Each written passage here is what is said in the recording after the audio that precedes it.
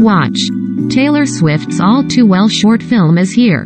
Don't tell Taylor Swift to calm down. On Monday, January 24th, the Grammy winner spotted a tweet that featured a quote from artist Damon Albarn. While the Blur and Gorillaz frontman was quick to call Billie Eilish exceptional, he was less than complimentary to Taylor. She doesn't write her own songs, he told the Los Angeles Times. As it turns out, Taylor decided to defend herself and have her voice heard. At Damon Albarn, I was such a big fan of yours until I saw this, she wrote on Twitter. I write all of my own songs. Your hot take is completely false and so damaging. You don't have to like my songs, but it's really f***ed up to try and discredit my writing. Wow. She added, P.S. I wrote this tweet all by myself in case you were wondering. Soon after, fans began rallying around Taylor and praising her work, beginning with her first self-titled album released in 2006.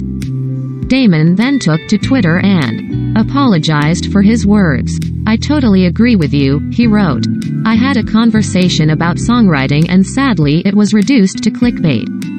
I apologize unreservedly and unconditionally. The last thing I would want to do is discredit your songwriting. I hope you understand. In the article, formatted as a Q. Sided doesn't count. I know what co-writing is, he said.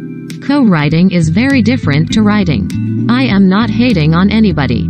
I am just saying there's a big difference between a songwriter and a songwriter who co-writes. Doesn't mean that the outcome can't be really great. Ultimately, Taylor received support from other singers in the industry.